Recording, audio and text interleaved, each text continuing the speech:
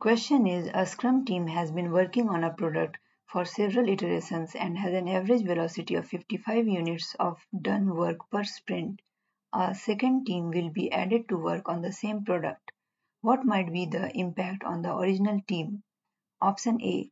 Their velocity is likely not affected and will remain at 55.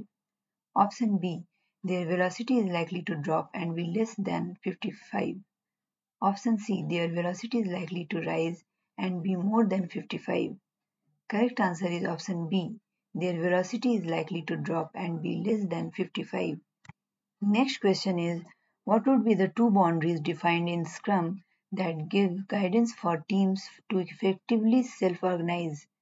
Choose two options. Option A. Time boxing the events in Scrum to allow for regular inspection and adapting, creating opportunities to adjust course in any given path. Option B. Clearly define unfunctional teams within the development team to define handoff phases during development. Option C. Creating an integrated and potentially shippable increment by the end of each sprint.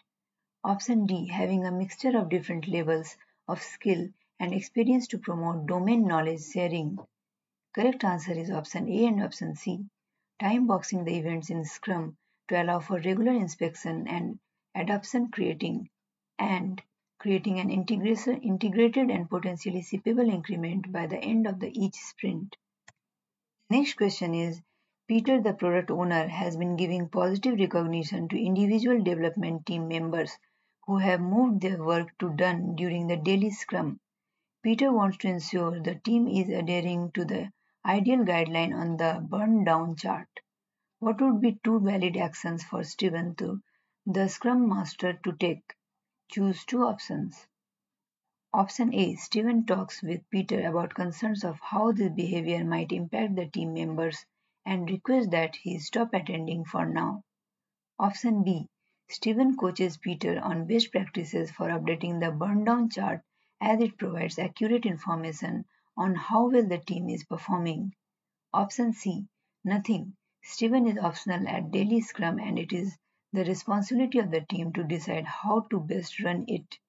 Option D. Steven coaches the Scrum team about the purpose of the daily Scrum. Correct answer is option A and option D. Steven talks with Peter about concerns of how this behavior might impact the team members and requests that he stop attending for now. And Steven coaches the Scrum team about the purposes of the daily Scrum. Next question is, a Scrum team has requested a hardening sprint to integrate the work produced in previous sprints and test before releasing. What three scenarios has likely occurred? Choose three options. Option A. The team's definition of done is not being adhered to during every sprint. Option B. The team's definition of done is weak or incomplete, causing a build-up of technical debt. Option C. The development team is having difficulties with the ability to regularly release during a sprint. Option D. Hardening sprints are supported by the Scrum framework, so this is acceptable. Option E. Scrum has been customized in a suitable manner to make the previous work releasable. Correct answer is option A, B, and C. The team's definition of done is not being adhered to during every sprint. The team's definition of done is weak or incomplete, causing a build-up of technical debt, and the development team is having difficulties with the ability to regularly release during a sprint. Next question is, which three statements best describe the purpose of having a definition of done? Choose three options. Option A. It is a checklist to monitor the development team members' progress on a task. Option B. It provides guidance to the development team when they are forecasting their sprint backlog during the sprint planning. Option C.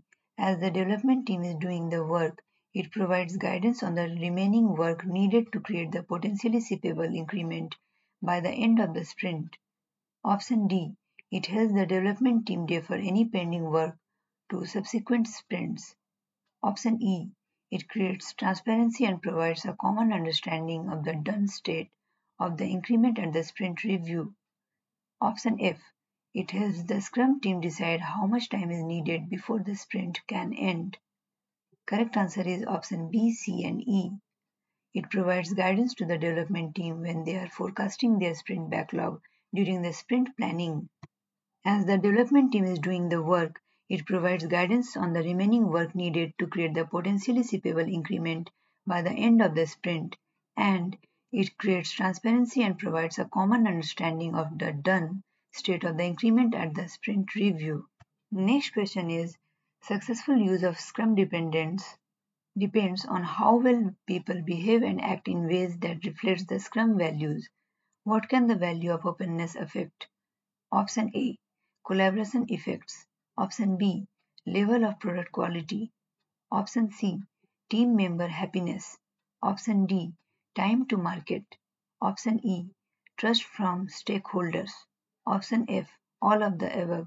Correct answer is option F, collaboration efforts, level of product quality, team member happiness, time to market, trust from stakeholders.